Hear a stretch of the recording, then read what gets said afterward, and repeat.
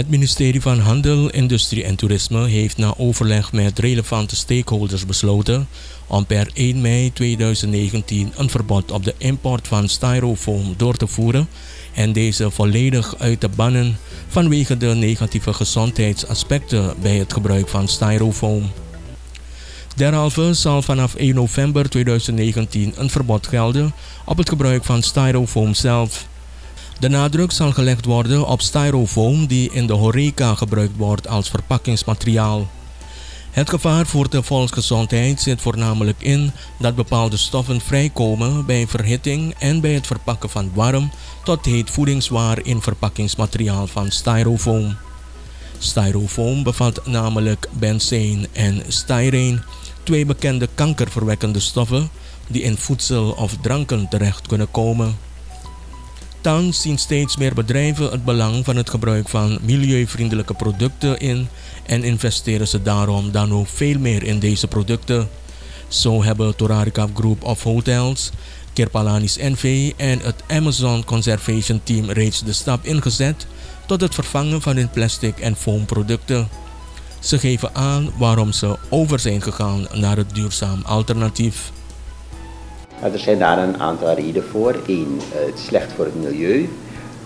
En 2, het is ook slecht voor je gezondheid.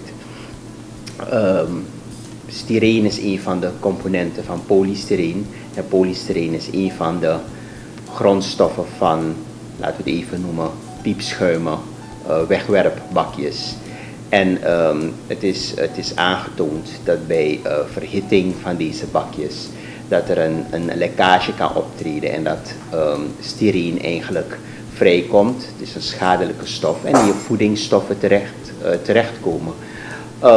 Dus dat is een van de redenen waarom we zeggen, nou we gaan daar rigoureus mee om. We gaan dat uitbannen uit onze groep. Slecht voor het milieu. Het zijn allemaal producten die niet tot heel slecht afbreekbaar zijn. Dus het komt in onze omgeving terecht en we zien het elke dag in de straten van Paramaribo, hoe vervuild die zijn. En Torarica wil daar wel een belangrijke rol in spelen. Kirpalani is een groot bedrijf en wij willen absoluut ook bijdragen aan een schoon milieu. En het is in deze tijd niet zo makkelijk, want bijdragen aan een schoon milieu heeft de nodige uitdagingen. Maar we zijn erop gericht om ook het milieu zeg maar, te beschermen. En daarom hebben we besloten om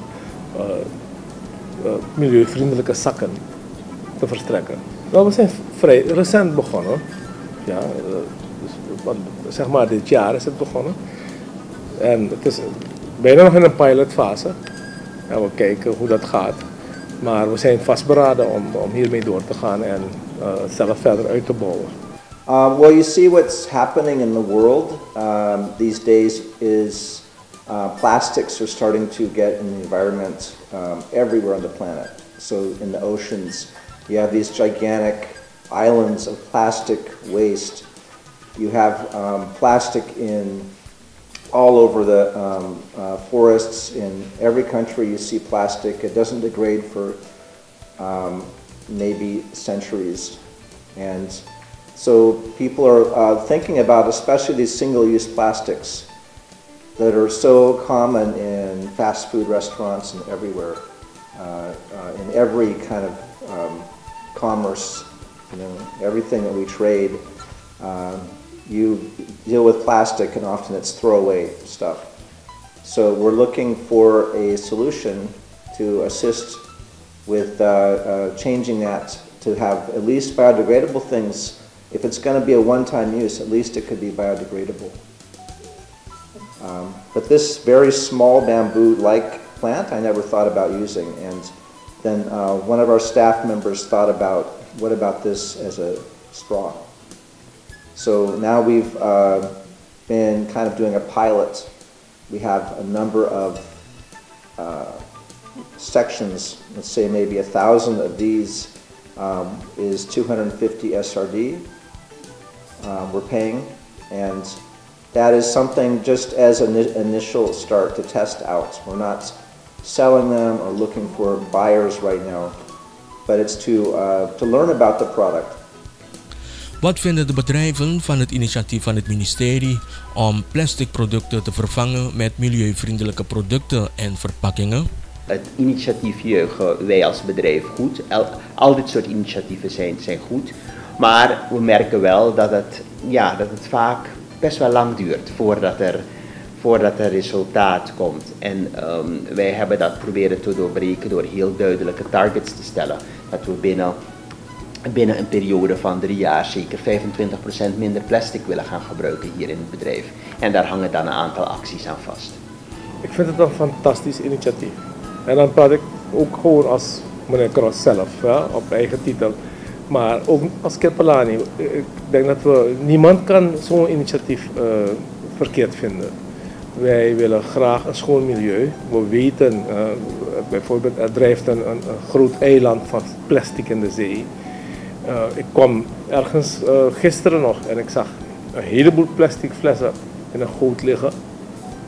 Echt heel veel, het is bij een winkel, dus iedereen gooit daar zijn flessen, petflessen. En ja, waar gaat het naartoe? Dus als er een initiatief is om het milieu te beschermen, nou dan kunnen we niet anders doen dan het een goed initiatief vinden en erachter te staan. I'm very happy when government gets involved, and that's very important. And I think it's going to make a big difference. If people just hear it from us, a conservation group that's not a very big group either, it's a lot less affecting the country, where people might listen less. And so I think that's very exciting. Als oproep aan mede-ondernemers gaven ze mee: laten we verantwoordelijkheid nemen voor ons milieu en zeker voor de gezondheid van onze medemens. En laten we een steentje bijdragen tot een schoner Suriname en een gezonder Suriname. Ik denk dat altijd wel te waarderen is. Dus een oproep om alle maatregelen te nemen die het milieu besparen. En je kan heel klein beginnen en dat verder uitbouwen. Maar elke bijdrage op dit moment is denk ik een stap vooruit. Als heel Suriname, zeker ondernemend Suriname, overgaat tot milieuvriendelijke maatregelen. Het hoeft niet alleen maar te zijn zakken, maar ook andere zaken die te maken hebben met milieuvriendelijkheid. Verbranden van afval moet ook op een verantwoorde manier gebeuren. En het gebruik van plastic flessen en andere stoffen. Als iedereen zich daarvoor inzet, dan krijg je, en natuurlijk ook een stukje beleid vanuit de overheid, dan kan je pas het milieu goed beschermen. Want wij mensen zijn heel makkelijk. Hoor. Plastic is makkelijk, dus je stopt er weer zo in een plastic zak en daarna gooi je die plastic zak ook nog in het milieu. Maar als mensen bewust worden, en hiermee willen we eigenlijk ook een stukje bewustwording creëren, ook bij de bevolking, dat mensen weten van hé, het kan anders. When people see other people using biodegradable products, I think in general people believe in it. There's a general feeling of that's something that's good. And so I think when one company sees another company, or let's say a restaurant, they're using these straws in the restaurant and people like it, the customers like it, the other businesses will notice that. And you see how around the world, for example, plastic bags are becoming illegal in some countries. And it doesn't matter if it's the tropics or Europe, it's kind of around the world. You see that there's people either arguing for it or it's actually becoming law. Vooralsnog is toegestaan de import en het gebruik van styrofoam die niet voor direct consumptieve doeleinden bestemd is, waarbij de kans op verhitting miniem of niet aanwezig is en ook nog gebruiksbestendig is, zoals de styrofoam koelboxen voor koeling van groente, fruit en vis ten behoeve van de productie en export. De import van styrofoam ten behoeve van voornoemde doeleinden zal door het ministerie van Handel, Industrie en Toerisme vergunningsplichtig gesteld worden.